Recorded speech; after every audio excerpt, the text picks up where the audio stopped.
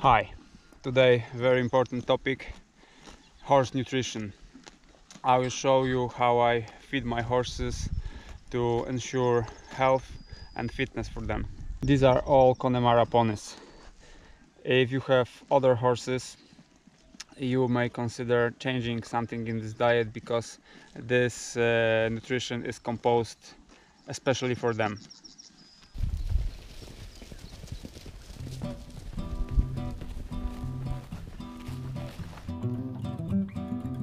For horse welfare, the most important is constant access to fiber-rich food, constant access to clean filtered water, living in a herd, and a lot of movement. My horses have a permanent paddock constructed in a way that the water is on the one end and the hay is on the other, so they have to travel the distance of about 300 meters several times a day to drink or hide in the shade.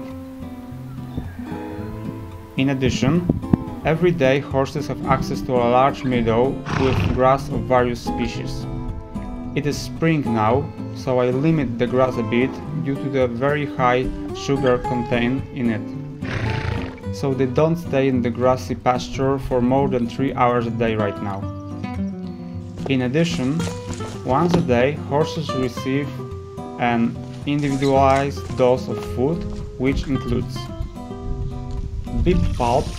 We use them as a base to give flavor to whole set. Wheat bran are used to balance the ratio of calcium to phosphorus, which is disturbed in the pulp. Both of these elements must be given in the right proportion in the feed, otherwise they are not absorbed properly.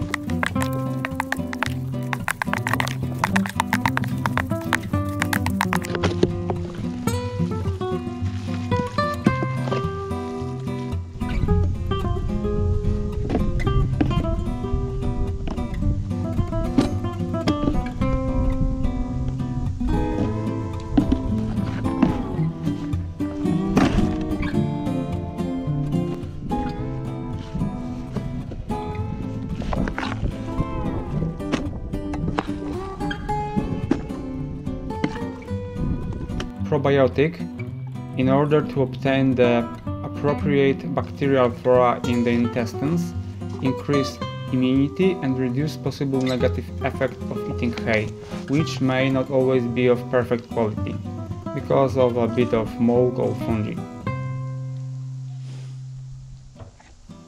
Lime seeds, to supplement omega-3 and 6 fat. It also helps maintain a healthy and shiny coat. Revital.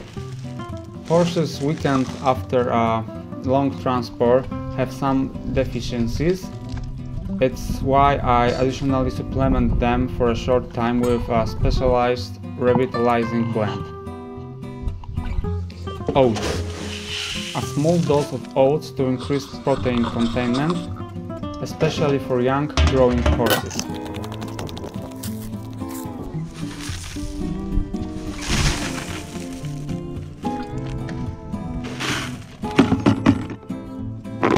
Mineral mix, to provide the right amount of copper, zinc and other trace elements, because practice shows that these are elements that are most often deficient in horses, but directly affect health, tendency to laminitis and hoof function.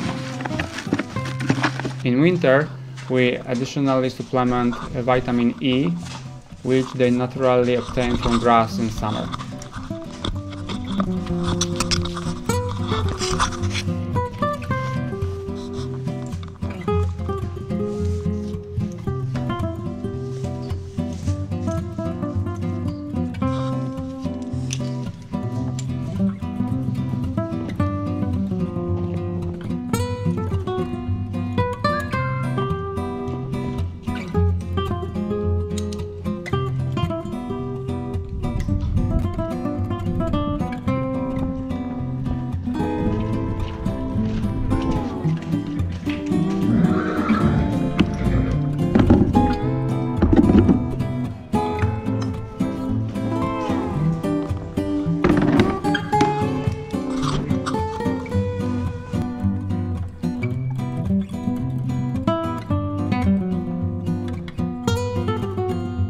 I invest a lot of time and effort to ensure them very good nutrition, so they are healthy and fit, and it pays off.